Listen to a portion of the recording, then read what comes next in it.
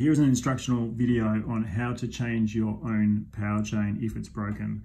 Please give me a call before you do this. I will be on hand to help you. So first of all, if we need to get the old power chain off, first up, we need something like a sewing needle. We want something that's bigger than a pin. It needs to be fairly robust. It needs to have a relatively sharp point on it, not necessarily too sharp. You can blunten the end of it, but something that's reasonably firm. Now you come from the gum towards the tip of the tooth. So if you slip, you're not going to hit anything. So you come in, you push down firmly, get underneath that bit of elastic there and lift. So using the lever action to lift the elastic over the 4 points of the bracket.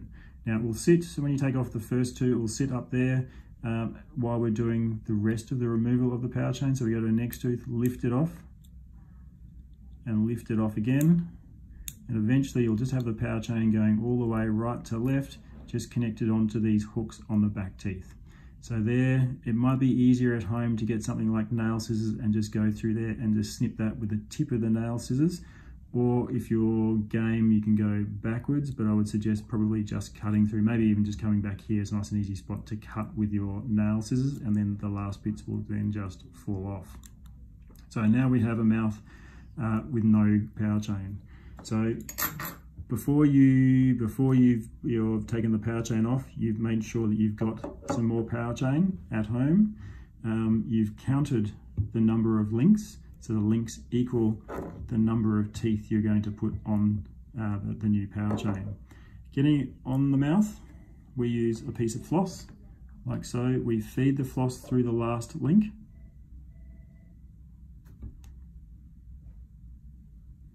Like so. And now we have something to grip onto the back of the power chain. Hold the power chain like so. Now we're going to find that hook right at the back of the mouth. It's a fair way back. I don't have a cheek over the mouth here, but there's a cheek in the way. You'll have to persevere to find that hook like so. There's often a lot of cheek in there. It will take you time, but Australians have lots of time at the moment. So persevere and you'll get it over that last hook. You might use tweezers, that might help out just to try and guide that last link over the top of that hook.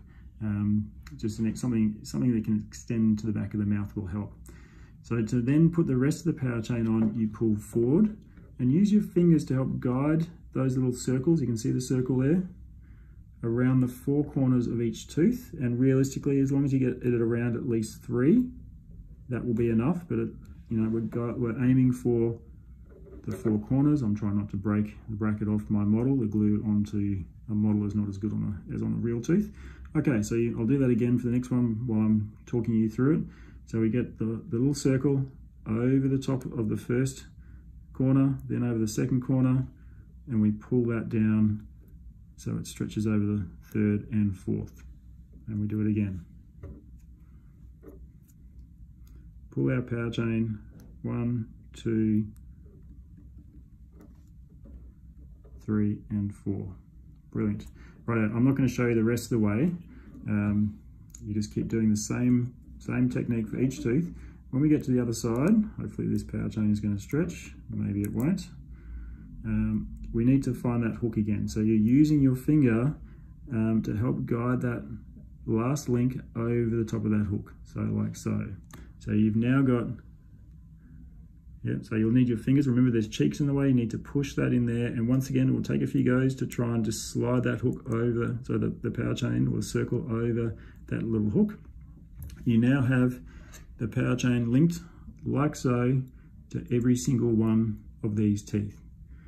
Once you've completed that power change, can you please take several photos? So one photo like so, well that's going to be like that in the mouth. So one photo like so, one photo of the front teeth, one photo of that side of the mouth, and send that to me to confirm that you've completed the power change correctly. Thank you, and if you've done that, well done. Keep safe.